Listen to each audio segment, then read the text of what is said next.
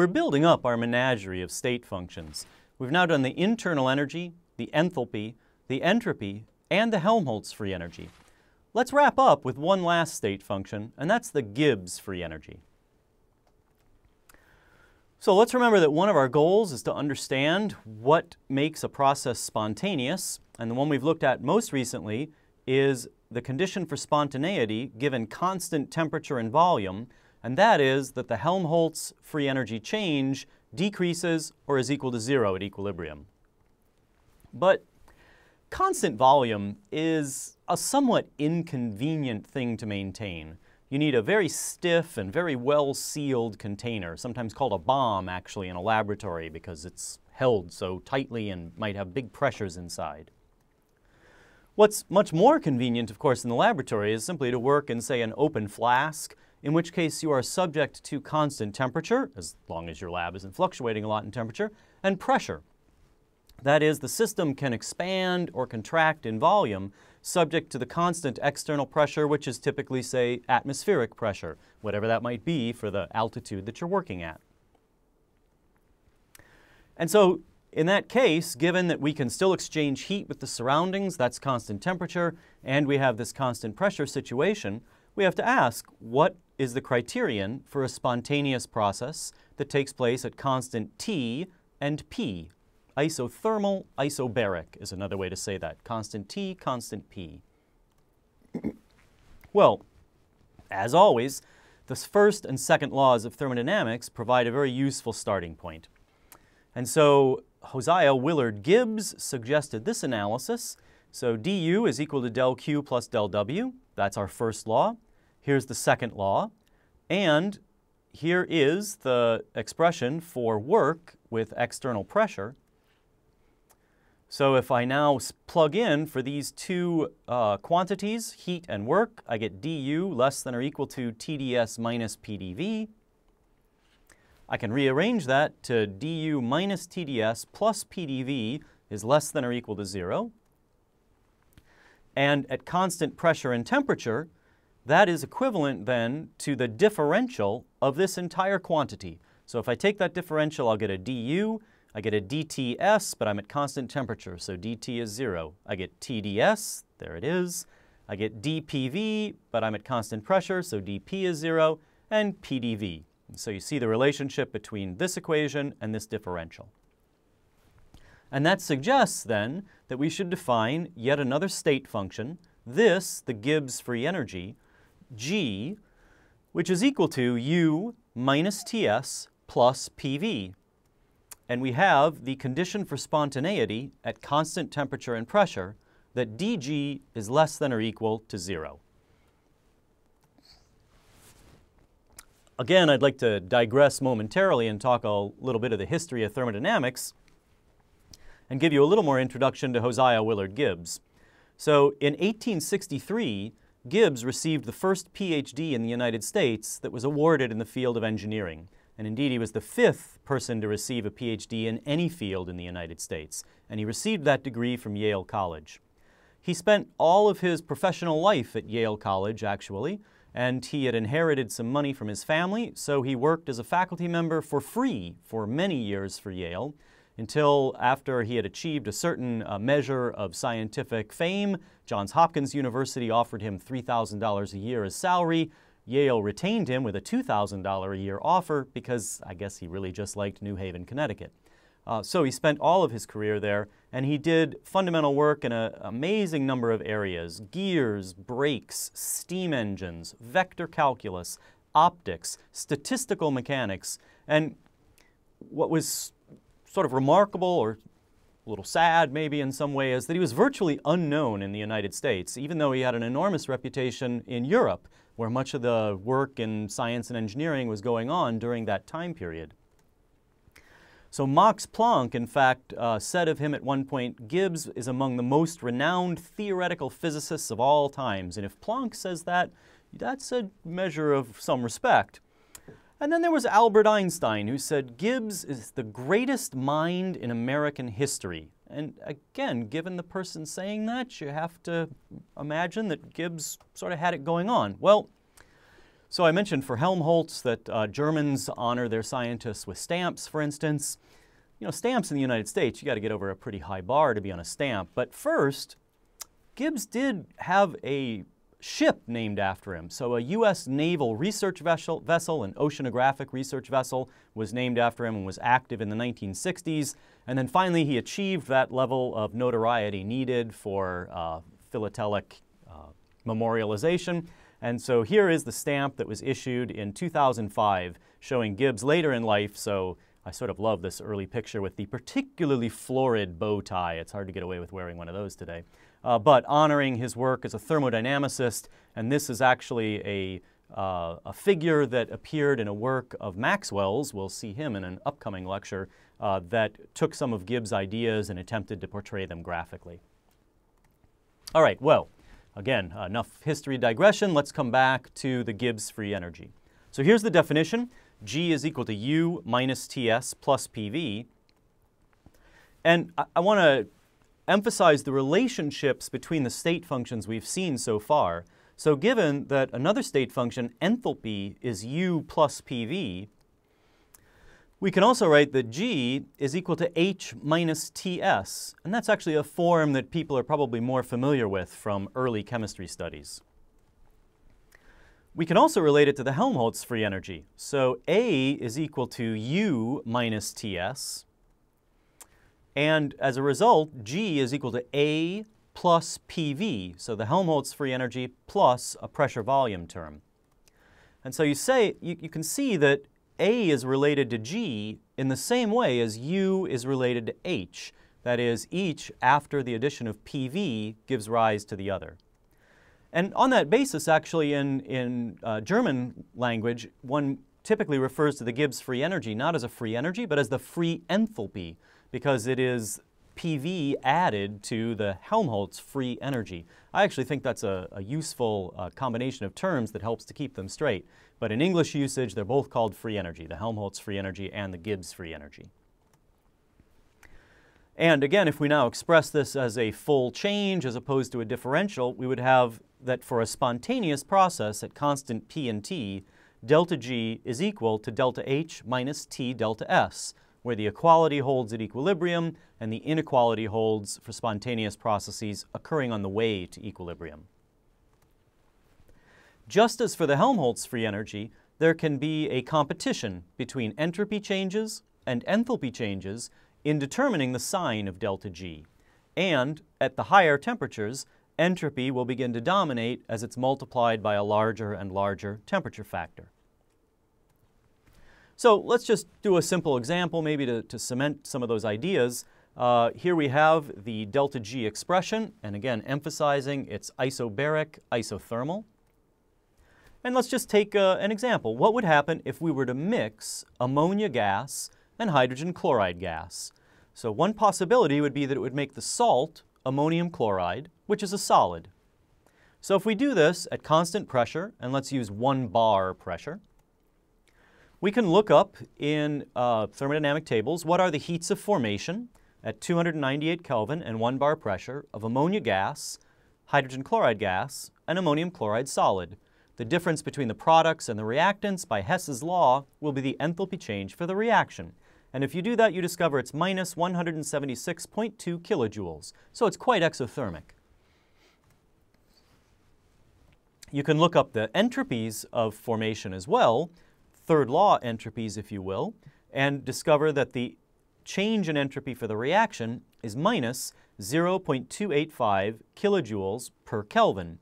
So that is a negative entropy change. That means there is an enormous decrease in disorder, or increase in order if you want to see it that way. And that certainly should not be surprising to us because we're taking two gases which occupy lots of volume and they have lots of disorder associated with their diluteness. And they're all coming together and making a solid that occupies very little volume and is very ordered as a crystal.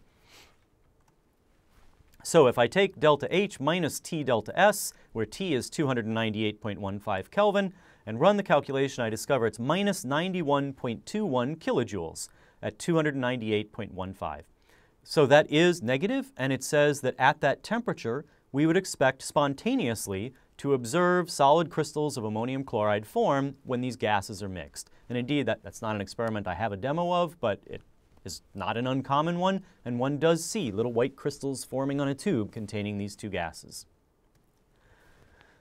So, although delta S is negative, the reaction is spontaneous because the delta H term overwhelms the delta S term. But if we were to raise the temperature high enough so that minus a negative entropy, which would be a positive quantity, times a big prefactor, outweighs the negative delta H, we could cause the reaction to cease to be spontaneous, and instead the reverse reaction would be spontaneous. So if you work out what temperature that is, it's 618 Kelvin, and so the prediction would be that if we were to raise the temperature of this tube containing the solid salt above 618 Kelvin, instead of making more salt, we would actually turn the salt back into gas, and that illustrates the enthalpy-entropy compensation. All right. Well, let me pause here for a moment, ask you to consider a question that hopefully helps you see, again, the relationship between the components in the Gibbs free energy. Okay, well, remember that Helmholtz was interested in the Helmholtz free energy as a means of determining how much work could be extracted from a system at constant temperature and volume. Now let's think about the isothermal work from a spontaneous process at constant temperature and pressure. So here's the definition of the Gibbs free energy, and what we want to do is differentiate that. So now I'll take my differential through. I will take notice that du is equal to TdS plus del W reversible. So that's the reversible path to calculate du. So if I substitute that in, I've got a TdS minus a TdS, so that goes away. I'm just left with the del W reversible, where I used to have du, and I still have these other terms. However, the reversible work consists of the reversible PV work, as well as any other work I might get out of the system. And we'll see examples of other work later on. So what is the reversible PV work? It's minus PDV, and then there's this other term. So if I replace del W reversible with these, I have a minus PDV and a plus PDV. So that goes away, and I'm left with dG is equal to del W non-PV minus SdT plus VdP. But we're at constant temperature, so dT is 0. We're at constant pressure, so dP is 0. And so we have that dG is equal to del W non-PV. That is, the free energy change tells you the maximum non-PV work that can be extracted from the system from a spontaneous process, or that must be done on the system to make a non-spontaneous process occur.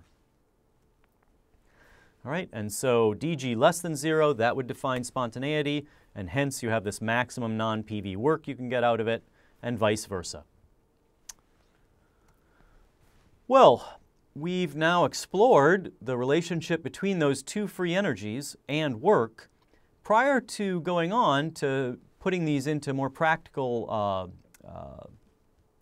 practice, I guess is what I want to say there, application maybe, I want to spend a moment and talk about the utility of Maxwell relations derived from the various state functions and how they can be used in determining properties of things like gases. And so we'll begin looking at Maxwell relations that derive from the Helmholtz free energy. But before we do that, I think it's about time to do another demonstration. And in particular, now that we've seen the balance between enthalpy and entropy for reactions, and we know that we might be able to drive an endothermic reaction with an entropy change, maybe we should look at a couple of reactions. Exciting ones, I hope. We've seen two examples of dramatically exothermic reactions, namely the thermite reaction and the reaction of carbon dioxide with elemental magnesium. However, we've now gotten to the point of realizing that spontaneity for a chemical process is not dictated by enthalpy, but rather by free energy, suggesting that we should be able to find spontaneous processes where increases in entropy may outweigh decreases in enthalpy, so that a reaction may proceed even though it is formally endothermic. I'd like to demonstrate one example of such a reaction. I'm going to put a small puddle of water on this wooden block,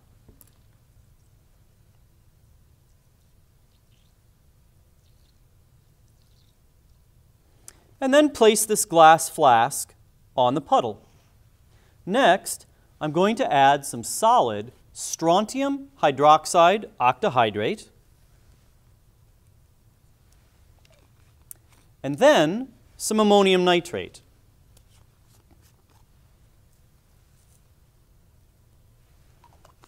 When these two solids are mixed physically by stirring, a reaction takes place that liberates the waters of crystallization that are included in the solid strontium hydroxide octahydrate, leading to a slurry of liquid water, dissolved ammonia, and strontium nitrate.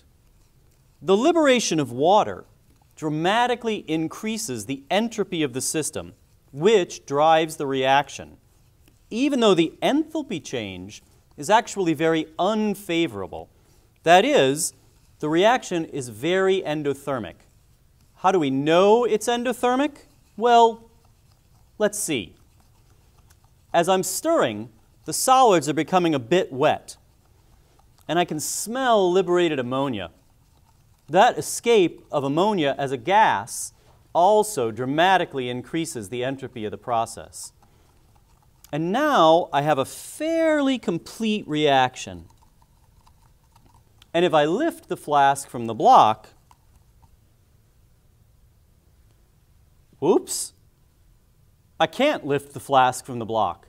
The reaction is so endothermic that it has taken heat from the puddle of water, freezing it to ice that now bonds the flask to the block.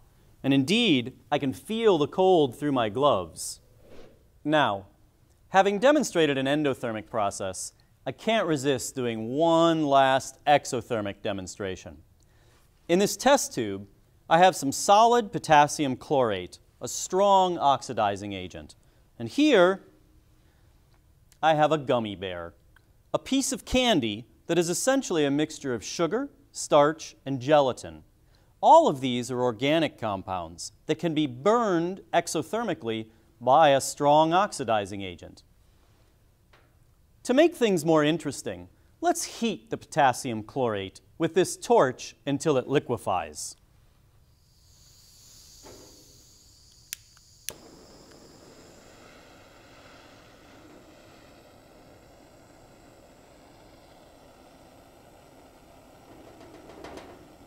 There. Now, with the help of some tongs, we're going to ask our gummy bear to make a sacrifice for the good of science.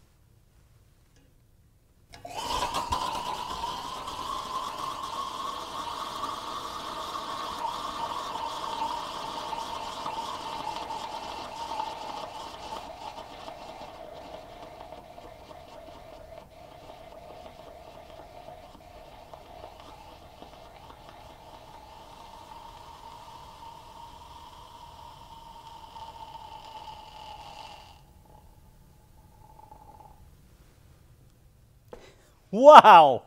Did you see that? The gummy bear was spontaneously immolated with the generation of a good bit of light and noise.